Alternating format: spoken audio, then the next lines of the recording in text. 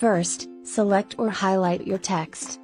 Then, you will notice a small toolbar that will appear to help you faster with the tools. However, you still can do that from the tools in the Home tab. Click on the capital B icon to make the text bold, which means darker.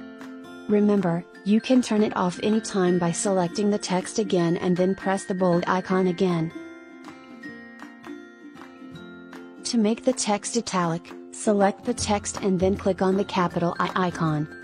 You can make an italic when you click again on the same icon.